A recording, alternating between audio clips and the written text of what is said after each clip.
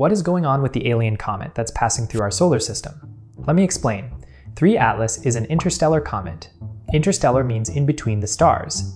3 because it's the 3rd interstellar comet in our solar system, and it's named Atlas because the telescope that detected this first was ATLAS, short for Asteroid Terrestrial Impact Last Alert System, which is in Chile. On 1st July 2025, astronomers using NASA's ATLAS telescope, which is used to keep an eye on the sky for asteroids that could approach Earth, spotted this comet.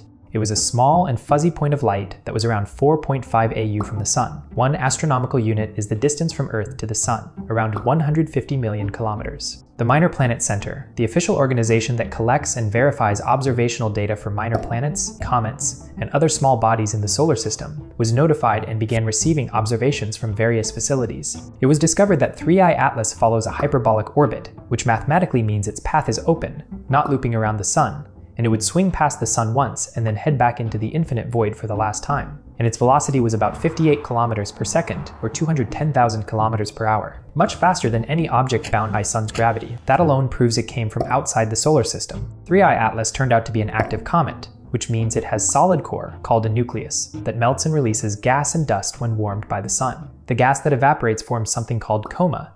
It's the bright vapor that surrounds comets. Using a method called spectroscopy, the chemical composition of Atlas was revealed. Spectroscopy is an instrument attached to a telescope. The telescope collects the light from a celestial object and focuses it, while the spectrograph's job is to split that light into its component wavelengths to create a spectrum. Scientists record the light using high-resolution instruments, spread it out into its component colors, and then look for patterns. Carbon monoxide, carbonyl sulfide, and traces of nickel vapor and cyanide gas were also found. By mid-September, images showed a coma 180,000 km across.